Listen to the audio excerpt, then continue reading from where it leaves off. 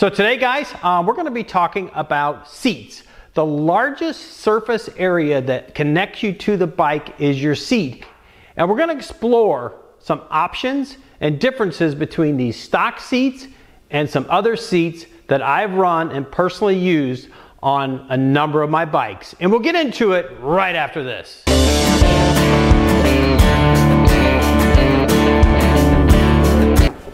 So after having tried the stock seats, a Harley Ultra Limited seat, a Harley Hammock seat, about a year ago I purchased this seat. This is a Saddlemen SDC seat with the Pro Gripper. This is for the touring line. So the main difference in this seat versus your stock seat is, one, they're much firmer. A lot of people don't like Saddlemen seats because they're firm, but there's a reason they're firm. They have gel in through here through the seat, and some of them actually have gel back here on the passenger pillion. This particular one just has it up here, and honestly, if you look at this is not really set up for a passenger. This has the Pro Gripper. It's got a little sticky here. It's got the backrest that can kind of go up and down. This one is a little bit, it gives you a little bit more reach. I think it's like 1 inch or maybe even 2 inches farther away from the tank than what you would experience on your stock tank or your stock seats. It's also narrower through here so that if you are a little vertically challenged, you can get your legs closer into the bike and get your feet down on the ground flat-footed. So this one was really awesome. And I would say, you know, people, I did a 1,000-mile review on this. I'll put a link to that, but essentially I've ridden this thing several thousand, I don't know, 2, 3, 4, 5,000 miles now, and it continues to be very comfortable. You know, some people say you need a break-in period on Saddlemen seats of maybe 1,000 miles, so it kind of forms to your butt and you get used to it. I didn't really find that with these. I essentially had no tailbone issues after I kind of switched to this SDC seat. And subsequently, after having run the SDC seat on the 2019 Road King Special, Saddlemen sent me this seat. This is a Road Sofa LS, LS standing for the lattice stitch. This, I believe, is all leather. It has gel in through here. It has gel for the passenger. So this was obviously a lot better option if you're looking for two-up riding. Very comfortable. Again, very close in through here. It might set you up a little bit higher than the SDC just because of the padding, but again, firm gel technology, gelcore technology here and here. This does also come with a cover because this is leather and they will soak up some wet if you're sitting this bike outside in the rain if you're on a trip. So highly suggest bringing that with you if you have this one. This one happens to be a heated version, so they do have a quick connect heated connection that you can hook in your bike, which I've hooked up on both the bikes now. This one also has, as you can see, this one also has a very tall lumbar, so it gives you good support back here. I think you do have an option to get a backrest on this. I chose not to. So this is great for touring if you're going to be out on the road for days, long days, many days in a row. This is going to probably give you the most comfort of all of the Saddlemen seats that at least I've experienced to date. So the next Saddlemen seat that I actually purchased was when I purchased the 2021 Road Glide Special, which you see behind me.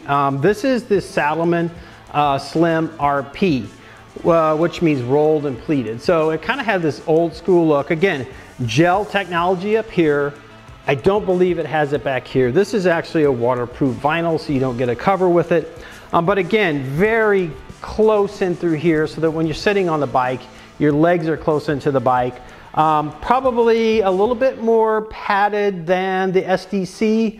And so I ran this one on the 2021 Road Glide Special, and I still kind of switch between this one and the SDC on the Road Glide. I really like this one as well. It does have, again, you can see the lumbar is pretty high. It sort of has separated here so that you don't get that tailbone issues.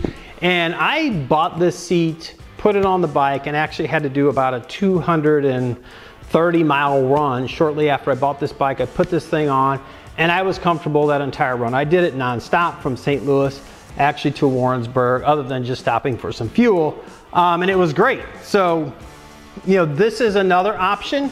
I would say a little bit more padding and comfort maybe than the SDC, but not that much different. But yet I've run this thing long days, I've gone trips, I've done rides with my ride group and have had no issues with this. So the next seat that I got, this one I actually got shortly after I got the Street Glide CVO, because as I said, that stock seat on the CVO, albeit it looks cool, it's a very expensive seat, it just wasn't doing it for me. And I ran the Saddlemen, the Slim RP for a while on it because I like the look, the old school kind of rolled and pleated. But then this one is the Step Up Touring tuck and roll. So this thing is probably of the SDC or the Slim RP, this is probably the most cushiony seat. Again, it has the step up design, high lumbar. It doesn't have the option on this particular seat for a backrest. Gel through here, the gel technology, gelcore technology.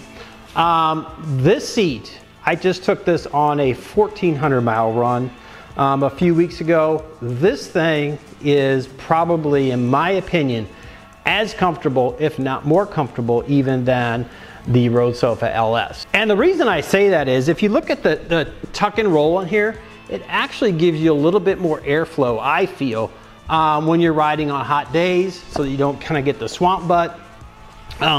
You look at all these Saddlemen seats. I mean, they're carpeted, they're riveted, not stapled. They have pads here so that you're not rubbing on the paint. They're just a solid design. And this gelcore technology for me works super good. It's so comfortable. And again, people say these things are firm, but my contention is firm is good because you're not concaving into the seat, putting additional stress on your lower back or maybe your tailbone, and that's why these seats are designed the way they are. They also do come with the little rubber sort of gasket that goes on your paint, that goes underneath where you put your screw through to hook it onto the bike. Again, all of these seats are for touring models, so I can switch this between the two bikes, between the Road Glide and the Street Glide, and no issues whatsoever. Again, I'm running this one on the CVO. I switch between the SDC and the Slim, RP Slim on the Road Glide. And I do, if I'm gonna go on longer trips, I will put the Road Sofa LS on there, especially in the winter because it is heated. So, you know, people have asked me to kind of talk about some of these seats. You know, I would categorize them as this. So the SDC is a great seat, looks incredible, performance look seat to the seat, but probably one, you know, you could run all day, but if you're gonna run multiple days, long days, I probably wouldn't suggest it, but if you're running around town, great.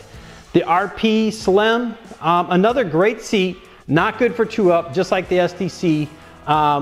It really doesn't provide much for the passenger pillion.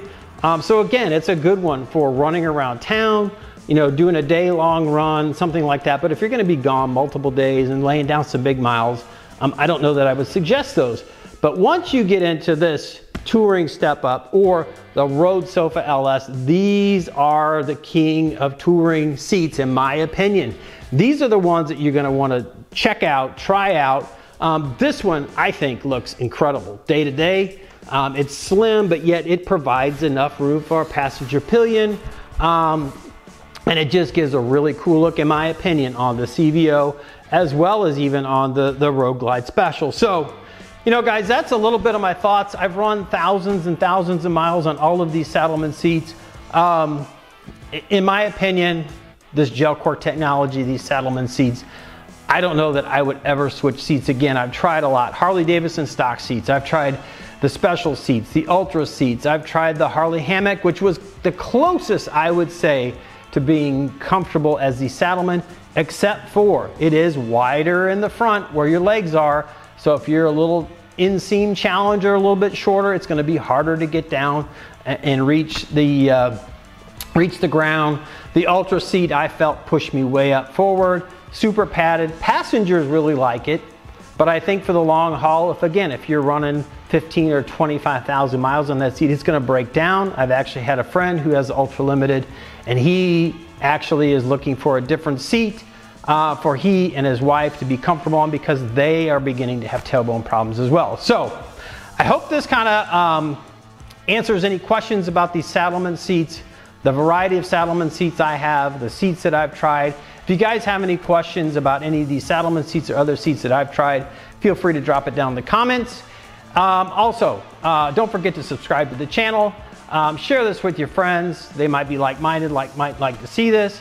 Also, don't forget to hit that bell icon and select all, so you do get notified every time we do put out new content. And with that, I'm gonna wrap it up here. Life is short, get out and ride the bike. Thanks for stopping by, and we'll see you on the next one. Bye now.